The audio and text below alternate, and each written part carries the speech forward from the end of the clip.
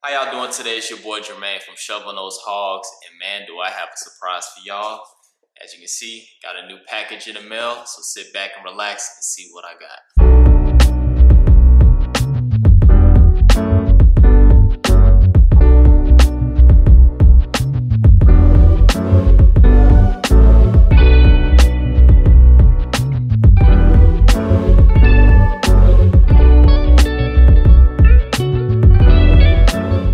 All right, so before I do the unboxing, I just want to kind of go back into my video that I made at the end of December, where I did like my 2021 resolutions, and there were 3 snakes in particular that I planned on buying in 2021. One was the Lemon Ghost Walma Hognose snake. Number 2, I wanted to get a Hognose that was 100% het leucistic to pair with my 100% het leucistic female. I kind of compromised on that and decided to save some money, and I invested in a snake curry, which has a 50% chance of having a leucistic gene. And then I wanted to get a red Eastern Hognose to pair with my melanistic Eastern Hognose, Onyx. And so let's see what I got today. So I already opened it at FedEx just to make sure everything is okay. And I actually been looking at this snake for like 3 weeks now, been kind of contemplating on getting it. And here it is.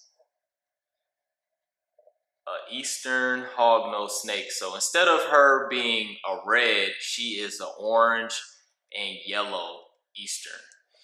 2020, I got her from Kevin Fisher. He's basically like the go-to guy for Eastern Hognose snakes. And kind of looking around, I've never seen a vibrant red Eastern Hognose for sale. And I was like, you know what?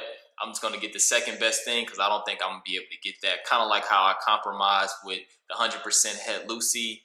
I'm going to compromise with her. And I do love her color, especially her head, which is very bright orange. And I'm just very excited. Hopefully in a couple years, I can pair her with Onyx and see what I get from it.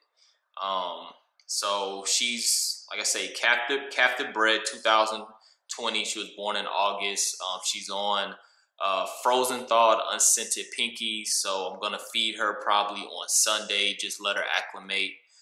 Put her on paper towels.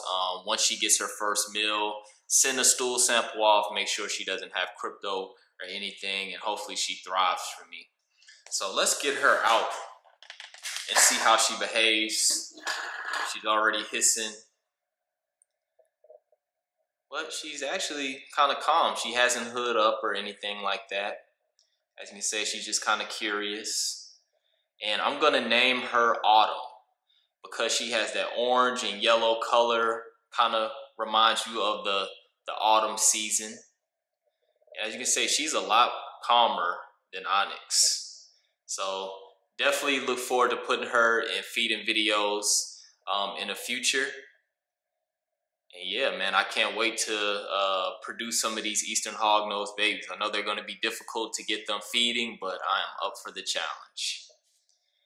All right, and I appreciate y'all for watching yet another video. If you like this channel, you can subscribe. You can leave a comment at the bottom. Always like this video. And if you want to follow me on other social media platforms, I have my Facebook, Instagram, Discord, and TikTok links at the bottom. And I'll see y'all for the next video. Peace out.